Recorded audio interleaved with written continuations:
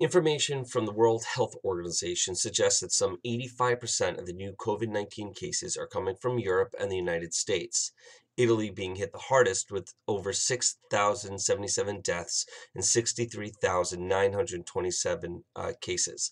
Although hope is not lost for Italy because doctors have observed a decline in deaths and cases for 2 days in a row as of March 24th, 2020. The New York State COVID-19 case record is now up to 25,665 as of Tuesday, March 24th.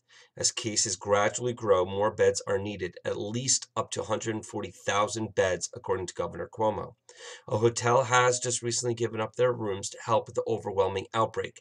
Cuomo continues to talk to the federal agencies, including FEMA, in the hopes of trying to get more ventilators and more beds. I pledge allegiance to the flag of the United States of America, and to the republic for which it stands, one nation under God, indivisible, with liberty and justice for all.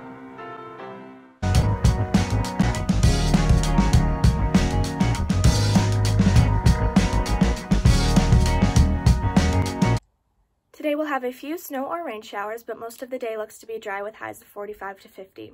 Tomorrow we'll have increasing clouds with a few more rain showers developing in the afternoon and highs well into the 50s. Friday should be slightly cooler with a few morning rain or snow showers and highs near 50. Saturday looks nice for the majority of the day with some clouds and rain towards the evening, but sun most of the day, and highs in the mid-50s.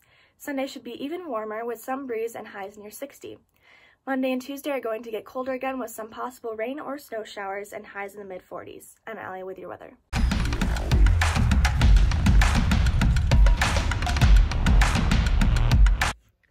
The 2020 Summer Olympics in Tokyo have been postponed to next year.